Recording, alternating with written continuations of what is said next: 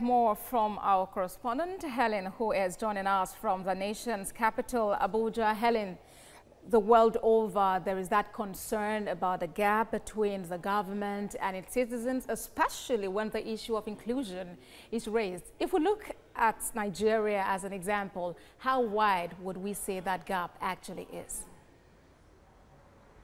Obasanjo, I will tell you that the gap is very, very wide. And then this has resulted to a lot of Nigerians losing interest in democracy practice in the country. And it has also given to voter apathy. Today you find out that only few people actually represent go out to cast their vote to choose their leaders. Remember, democracy is the government of the people by the people, which means that the people are the ones who are supposed to elect their leaders. But today it is not so. Only few of them do take on this task.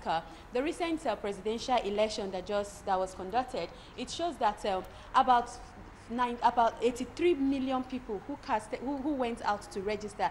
Less than 29 million of them actually went out to cast their vote. So what happened to the rest, to other people who actually casted their vote, who registered, and even those who are there that did not register? And even for those of them who even go out to register, only few of them still even follow up after the election and all that. Only few of them are even ready to hold the parties or the government accountable of their party manifestos and all that. So the gap is very, very wide, and the government still have to do a lot to ensure that this is restored. And then this is one thing that actually prompted the theme for this year's International Democracy Day, the United Nations Democracy Day, which says participation. The citizens must participate in the government of their country.